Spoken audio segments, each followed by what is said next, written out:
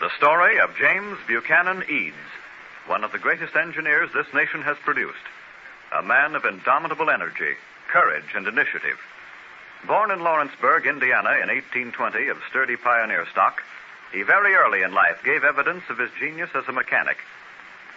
In his teens, he made a short trip on the Ohio and was so fascinated with the steam engine that furnished the power for the little river steamer that he persuaded the good-natured engineer to explain in detail its construction. For several weeks afterwards, young James devoted every moment he could spare to some mysterious occupation in a shed back of the house, which he proudly called his workshop. One day, he was surprised by a visit from his father and his grandmother. Well, Jim, what mischief are you into out here? Oh, hello, Pop. Nothing. Hello, Grandma. Hello there, Jimmy. You seem to be making a lot of noise for a boy who's doing nothing. What's this contraption you got over here with smoke coming out of it? Why, that's my steam engine. Steam engine? Yes, sir. Just like the one on the river steamboat. Only a whole lot smaller, of course. Want to see it run? You mean to say it'll run? Sure, I just got the steam up. Now, see, I open this valve here. Well, I declare. That's pretty good. Did you make it all yourself? Yes, sir, every bit. And I made a locomotive, too. Yeah? Wait till you see it. I keep it in here. Will that run, too? Sure, on those tracks there. Just a minute now. Here she comes. Toot-toot. What? Say, look at her go. But I don't see any smoke coming out of the smokestack. No, I couldn't make the steam engine work in the locomotive. Then what makes it go? I'll show you. Oh, there. You see, the tender's really an oblong box with a lid. Now look inside. Well, what's that? Oh, she fainted. Granny. Get Granny. the water. Get the All water right. quick. Oh, Here's some. Drink it, Granny. Get it out. Now she's all right. Where is it? Where is it? It was a rat. Oh, Let me out of here. Sure, it's a rat. He works the treadmill, which is connected up with the wheels. He's trained. Well, for mercy's sake. The Jimmy Eads locomotive. Capacity 1 rat power.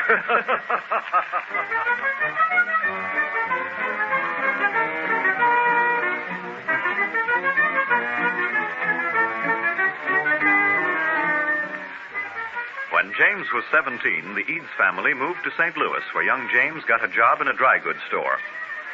Later, his health failing, he left the store and went to work on a Mississippi River steamer. And from that time until the end of his life, the Father of Waters was his all-absorbing study. Soon afterwards, he went into business for himself to salvage cargoes of vessels that had been wrecked and sunk in the river. His first job was an attempt to recover several tons of lead submerged beneath the lower rapids of the Mississippi. It took practically his entire capital to hire an experienced diver from Buffalo. And we find him now at the age of 22 with his crew on board a rented scow anchored over the wreck. The diver has been lowered over the side. Easy there, boys, with that air pump. Remember, too much air is almost as bad as not enough. He's sure going down in a hurry, Mr. Reed. This lifeline's playing out plenty fast. Hey, look, he's signaling. He wants to be hauled up. Give me a hand with the capstan. Come on. It sure works hard. Now, All together now. come on. Here he comes. Here, help him over the side. There, that's it. Now hand me that wrench. Here it is. Don't stop the air pumps till we get his helmet open. All right. Well, Carter, what's the matter? Did you run into trouble down there? Oh, I couldn't even get to the bottom, Mr. Eads. The current's so strong that I was swept down by the river. Well, then you'll have to have heavier weights. Oh, no, that won't do any good. Even if I did succeed in getting down to the wreck, it'd be impossible to work in that swift current. Besides, it's too dangerous. I wouldn't attempt it. Well, then what can we do? Well, the only thing to do is to use a diving bell. A diving bell? Well, great Scott, man, that's out of the question. I'd have to send clear to Buffalo, maybe New York for one.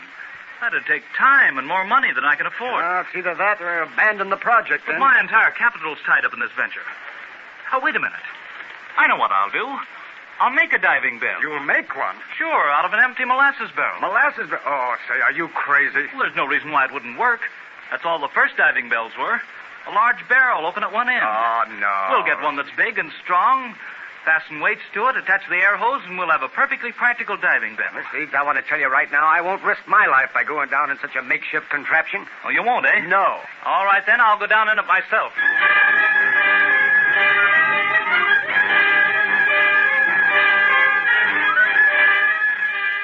go down he did, with such success that the entire sunken cargo of lead was raised and a handsome profit realized from it.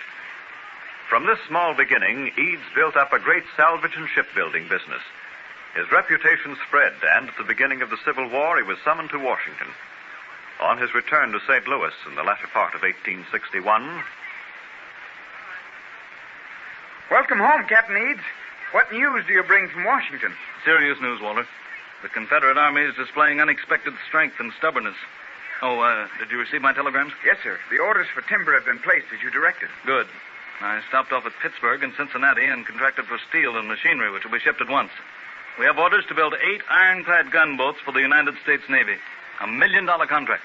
That's a big job, sir. And they're to be delivered in less than 4 months. Oh, that's impossible, 8 and 4 months. Nothing is impossible, Walter. This war has got to end, and we're going to do our share in ending it.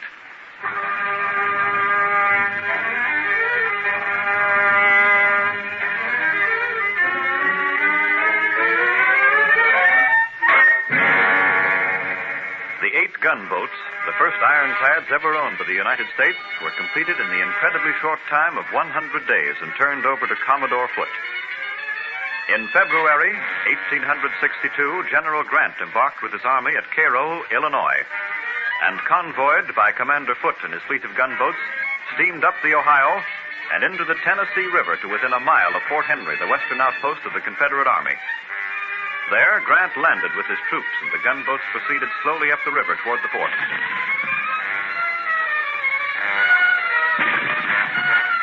We can't go much nearer the fort, Commodore Foote. Why not, Captain? The enemy's cannon has longer range than ours. They'll blow us out of the water before we can get near enough to do them any damage. What time is it, Captain? Just 2:15, sir. Well, Grant by now should be in a position to attack the fort from the rear. Signal all gunboats. Full speed ahead. But, Commodore... You have your orders, Captain. Yes, sir. Signal full speed ahead. Full speed ahead. Aye, sir. Full speed ahead! Commodore, we're hit, yes, but unharmed. The ball didn't even dent our ironclad side. By George, you're right. But that's amazing. How close would you say we are to the fort now, Captain? Less than 500 yards. Listen. Grant's attacking from the rear. Signal all boats to open fire. All boats fire. Aye, sir. All boats fire! All boats fire!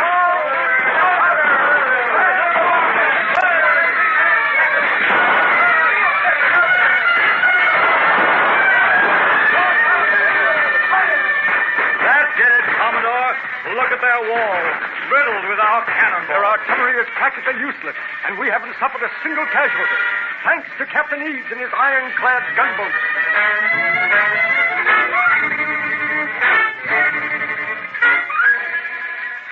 Fort Henry was soon forced to surrender, and then Commodore Foote and his fleet materially assisted Grant in the capture of Fort Donelson. The war over, Eads next turned his energy and genius towards a gigantic task of peace, the spanning of the mighty Mississippi River at St. Louis. He constructed a monstrous steel bridge supported by 3 arches, each span being over 500 feet long. This magnificent structure, started in 1867 and completed in 1874 and costing with its approaches $10 million, ranks as one of the finest bridges in the world.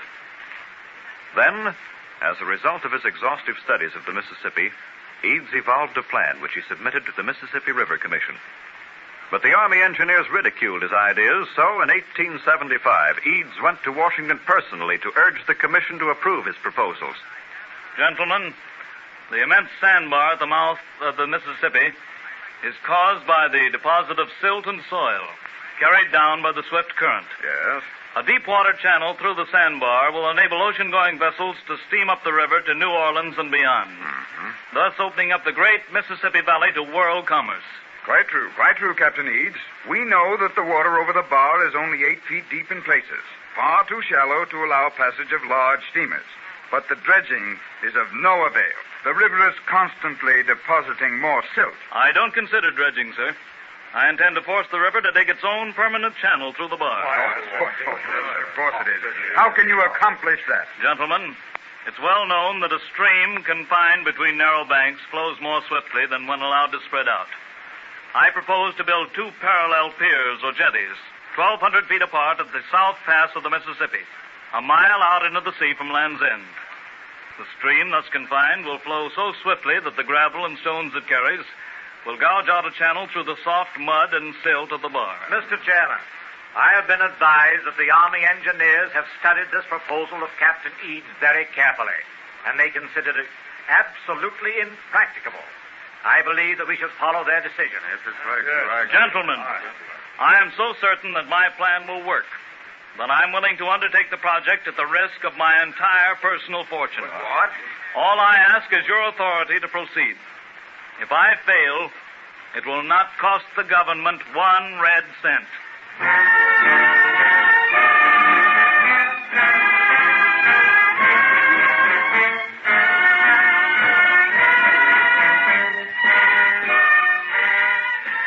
But Eads did not fail. The river, flowing swiftly between the two jetties, cut for itself a channel over 30 feet in depth. The cost to the government was $5 million, a small price indeed to pay for opening up the great inland empire of the Mississippi Basin to world commerce.